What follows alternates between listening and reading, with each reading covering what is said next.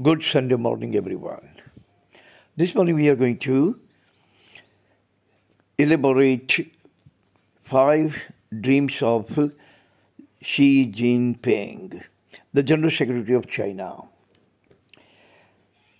He has 5 various kinds of dreams for China, Chinese people, economy, nation, globalization, global, historical, personal, etc. And he has actually taken an oath to materialize these 5 dreams within the next decade or so. Just 1 decade or so.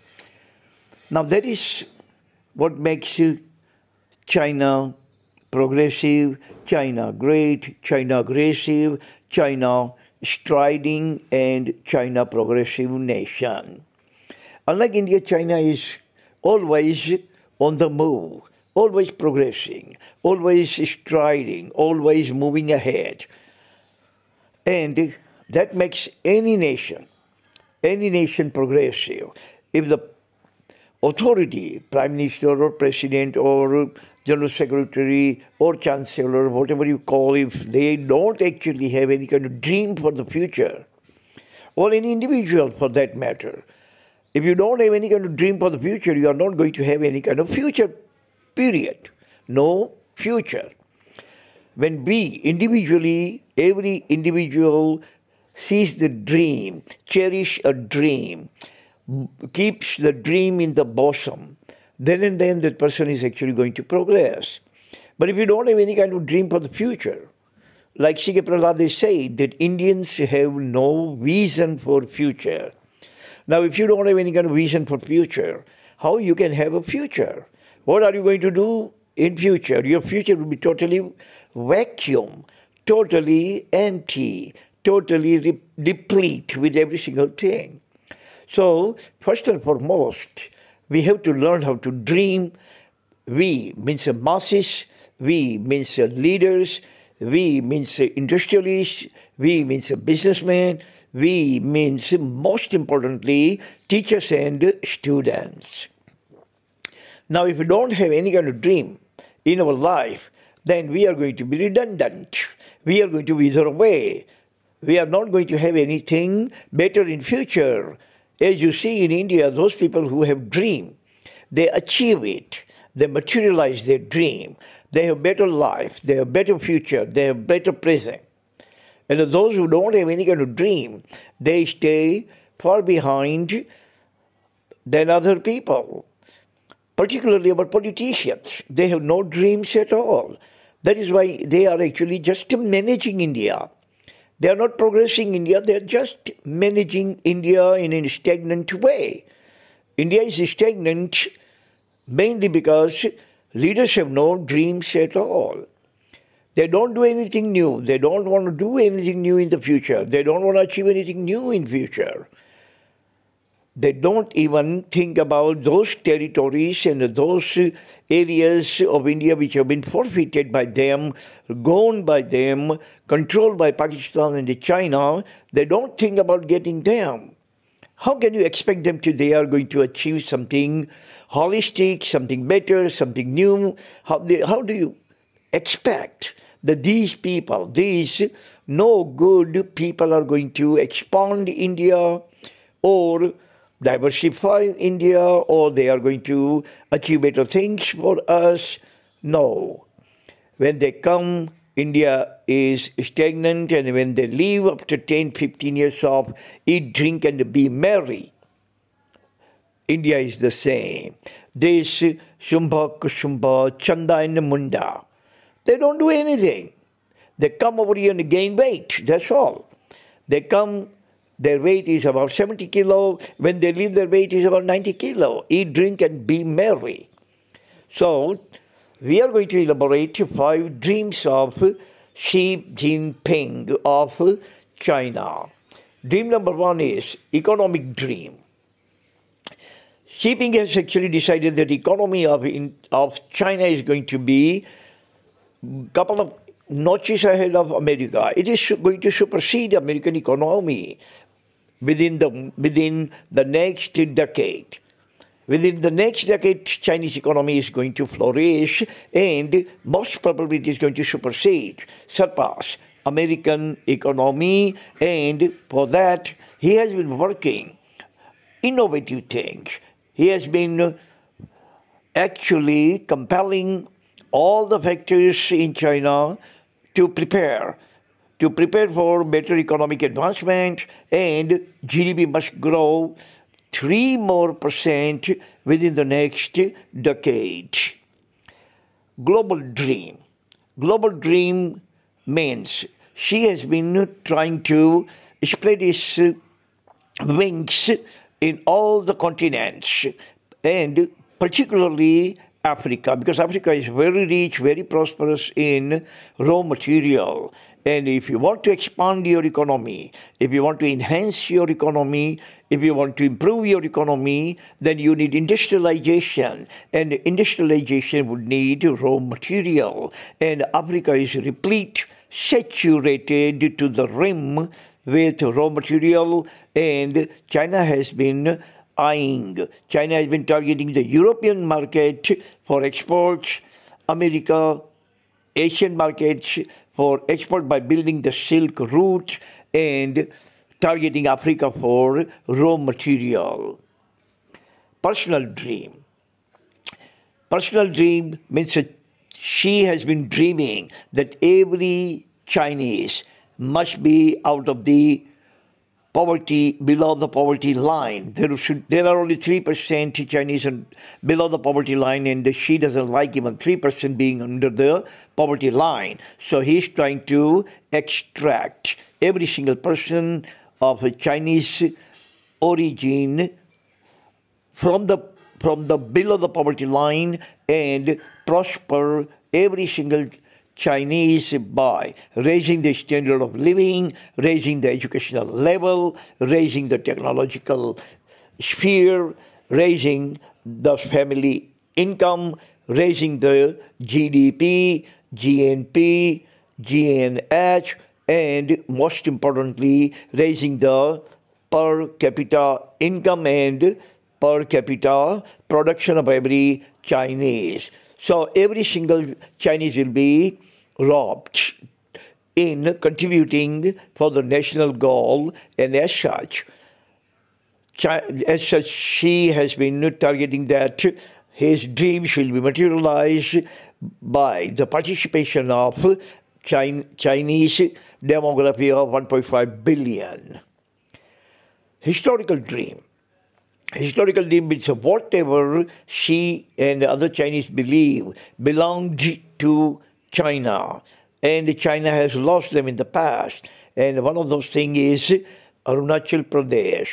Chinese students are taught in primary, higher secondary, secondary school that Arunachal Pradesh belonged to China in the good old days, and India actually took it away from China. This kind of malicious campaign has been fed to the students of China, and as such, every generation A, B, C to generation Z, every generation of China believes that Arunachal Pradesh belongs to them, and it was forcefully taken away from them by India. So historical dream means those territories used to belong to China in the good old days, in the yesteryears, should be taken back by hook or by crook, including Arunachal Pradesh, southeast part of the China, or Taiwan, and East China Sea also.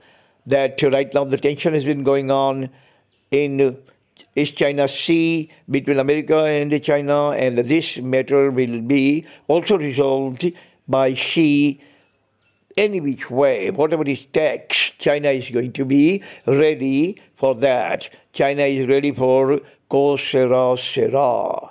Ko sera sera. Whatever happens, happens. Whatever will happen, will happen. America is there. American battleships are also over there in Southeast China. China Sea, and tension has been rising as we talk. Dream number 5 is national dream. She wants China to be absolutely Neolithic, absolutely 21st century, 22nd century China, in which every single thing should be much ahead, much advanced than any other nation, and China must be superseded. Even America, in every single vista, in every single arena, in every single field, including economy, technology, education, exim, in standard of living, GDP, GNP, GNH, forex, every single way, including military might. China wants to be second to none under the 5 dreams of Xi Jinping. China wants to be a couple of notches ahead of America, and that is the biggest dream of Xi. China does not want to be second fiddle in every way, but second to none. But second to none in every single vista, every single arena, every single field, every single sphere. And this dream will be achieved because Carl Sagan, late Carl Sagan, the defining scientist of America, has said about 25 years ago, the Chinese people are complex, reptilian complex, meaning whatever Chinese people decide, they achieve it. They achieve it by hook or by crook. Carl Sagan has said that whatever the Chinese people are going to sink their teeth into, even the universe cannot set it free. This is called reptilian complex. This reptilian complex is only in Chinese people, so whatever the Chinese people are going to dream, they are definitely, undoubtedly achieve. That is why Alexander Great, when he was coming to Asia, he took the route of China. And when he was passing from China, he saw the Chinese people were under the stupor, totally intoxicated by opium. And they were asleep. They were dozing off. They were in a semi-slumber state. Alexander Great wrote down in his diary that when I passed through the China, I found the Chinese people were in a semi-slumber due to the intoxication.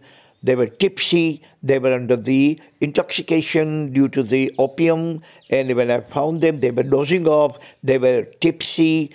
And he wrote that I predict that when these Chinese people are going to awake, they are going to come out of this intoxication. These people are going to be dragon, and they are going to move the whole world around just by waggling their tail. Just by waggling their tail. That kind of dragon or that kind of our complex they have. And Alexander was on the dot. Alexander was absolutely right, because today China is second to only America, but very close and still moving ahead. And within the next decade, every China watcher has been predicting that China is going to be superseding America. China would be second to none. China would be number 1 in the world. And China has been gaining the ground, definitely, and rapidly gaining the ground. America is scared of China, so is India. When the Chinese Xi gave this speech, India did not learn anything, or India did not think about emulate it, or India did not think that we should also have 5 dreams or 10 dreams. But India began to trepidate. India began to shake. India was shaking because India knew what China was talking about, that China was talking about Arunachal in his historical dream, and Indian leaders began to discuss among themselves that we should keep an eye on China. You see that? One speech trepidated all Indian leaders were shaking with fear. That is India, and that is China. China can send fear into our chills, and we cannot send fear into Chinese spine. Our spines are so poor that they can send chill into our spine. That's all the time we have. Tomorrow, again, we're going to talk about something else. Until then, God bless everyone on this planet. Thank you very